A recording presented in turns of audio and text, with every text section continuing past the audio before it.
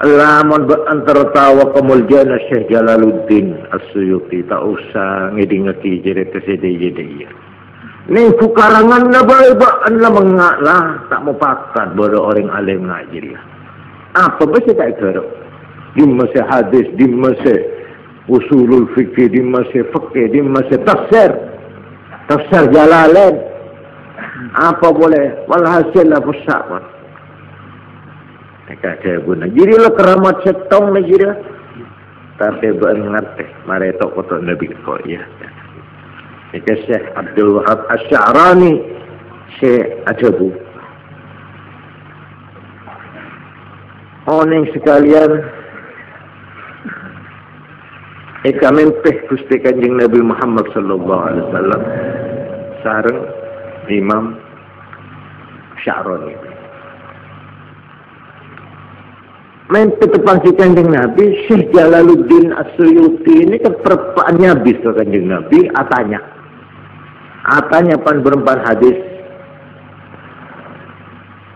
Nah ini kau oning panjenengan. Ini kak mun bener orang si partai juga wali tak kira partai aja mungkin. Apa itu mimpi? Ya mimpi malam tidur. Mereka. Tapi ini kesampean atur Nabi ku lagi. Neka Imam Sya'rani amempe tapangki Kanjeng Nabi dalam mimpi kala ngala Syekh Jalaluddin SYUYUTHI benaknya habis atanya sampai Kanjeng Nabi nempel hati ya Syekh Sunnah maha guru hadis. Ini gelar dari Kanjeng Nabi diucapkan kepada Syekh Jalaluddin SYUYUTHI. Pacet gempolan hadis nikah. Pokok mencari kata ni kampun ahlul hadis sepanjang hadis ke ni kan. Sampai oleh juluk Kanjeng Nabi saja ya Syekh Sunnah. Maha guru ilmu hadis.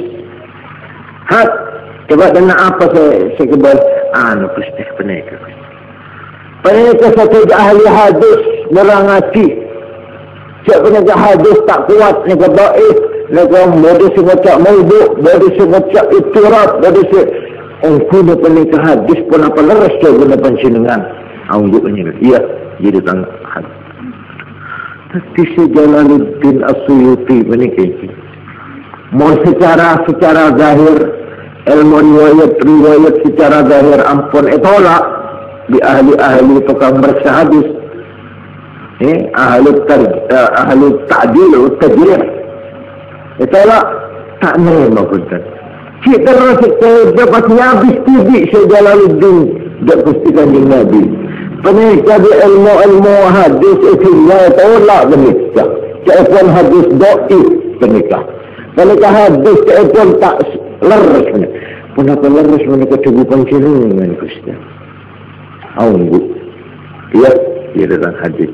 Maulana Syekh Jalaluddin ngatang pelik tengokku. Cari selidikan kebenaran mak galaban jalan dua.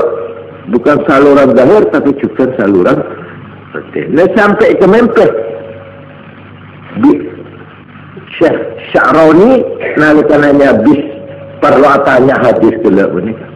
Wa ra'a wa bi nafsi hadhihi ru'ya wan nabiy sallallahu alaihi wasallam yaqulu lah hati ya Syekhul hadis. Syekh Jalaluddin hibit oning aneh tu hibit. Mereka pancing mereka atanya lah bagus Kanjeng Nabi kot hadis padat mimpinan. Jadi Imam Sya'rani ni ka mimpi aki Syekh Jalaluddin. Syekh Jalaluddin hibit mimpi hibit. Tepang hibit Kanjeng Nabi. Dan Kanjeng Nabi ni pengolah kepada. Mun mimpin Imam Sya'rani oleh nangolok Syekh Jalaluddin mereka oleh nangolok ya Syekh Sunnah. Tapi mun mimpin Syekh Jalaluddin tibi yolok ya Syekhul hadis. Yang penikah Syekh Jalaluddin SYUYUTHI penikah. Terang akibi setong muridah nyamana para pada bi Syekh Abdul Qadir tapi Asy'adili. Nikah salah satu murid Syekh Jalaluddin. Menikah Ajabu. Cik guru nah Syekh Jalaluddin As-SYUYUTHI menikah.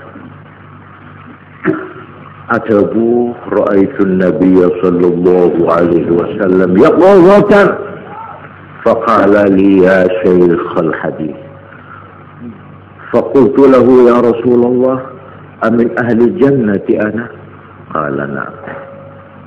فقلت من غير عذاب يصبر؟ فقال صلى الله عليه وسلم لا كذلك.